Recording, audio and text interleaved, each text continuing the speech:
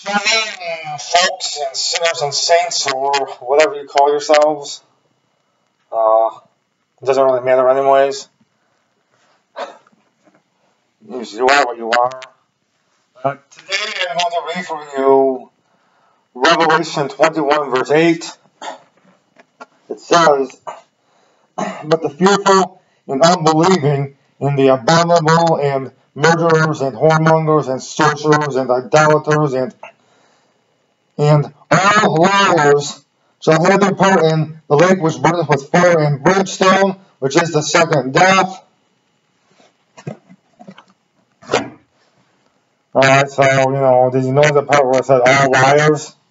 Along with those other, sins, along with those other sins, it said, and all liars, meaning people who lie, tell lies, shall have their part in the lake of fire, which burneth with fire and brimstone, which is the second death. Well, all you liars out there, you better, be careful and come to Him with fear and trembling and work out your own salvation, because, quit lying so much, because, your eternal soul is in danger of damnation.